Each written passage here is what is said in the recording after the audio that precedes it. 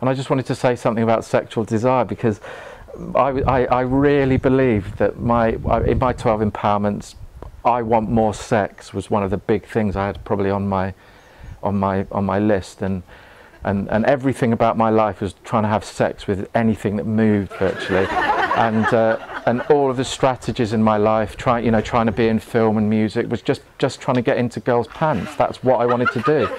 And sometimes I was successful and sometimes I wasn't. But what happened when I was actually having sex, I wanted it to last a long time, and I was thinking about, is this good enough, and will we still be going out together in a month, and is this the last time we're going to have sex? And then guess what? This is the most ridiculous thing.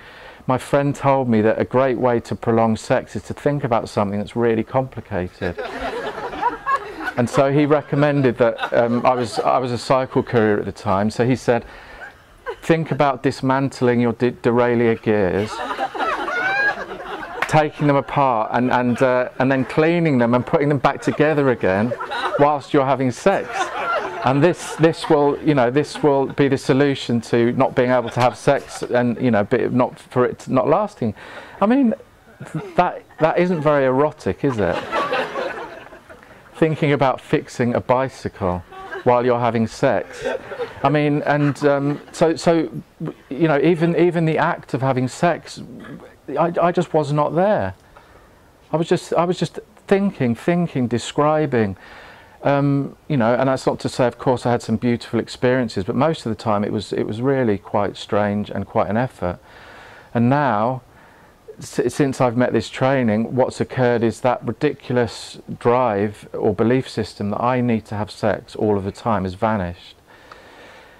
And one of the most powerful instructions I got from my trainer was just to rely on open intelligence with all of the sexual desire, before, during, after, and start to recognize that when great sexual desire comes up, that great energy of sexual desire is my true nature.